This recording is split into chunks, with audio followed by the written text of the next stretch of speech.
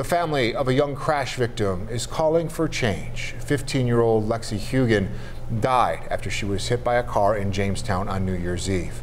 Randall Rollison has been charged with driving while ability impaired by drugs and leaving the scene of a motor vehicle accident. Tonight, he is free on bail, and that has Lexi's family calling for justice. 7 News reporter Jocelyn Person is in Jamestown to tell you more. Family, friends, and residents of Jamestown are holding their signs for justice for 15-year-old Lexi Hughan, who was struck and killed by a truck driver who's now out on bail. I want people to stay passionate about my stepdaughter's death. I don't want them to forget what actually happened. She was hit 2.5 blocks up that way. In the crosswalk, she had the right of way. She wasn't on her phone.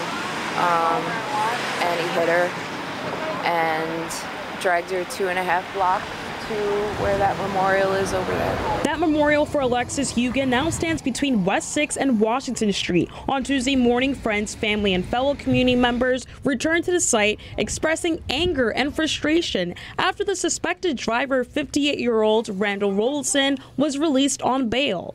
If he were black or Latino, I don't think he would have made bail. I think they would have thrown the book at him. I reached out to the Chautauqua County District Attorney for comment. Jason Schmidt says, "I understand why people are frustrated with the bail laws, but until they are changed, all of us, including our judges, are bound to follow them." Meantime, Lexi's family is left to mourn a life taken far too soon. I was with Lexi's grandmother. Still am.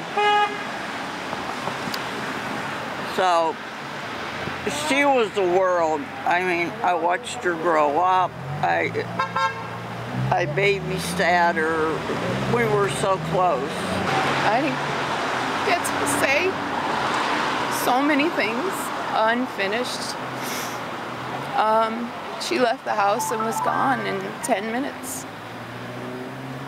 And it's a family devastated and a community heartbroken. She touched everyone. Jocelyn Person, 7 News, Jamestown.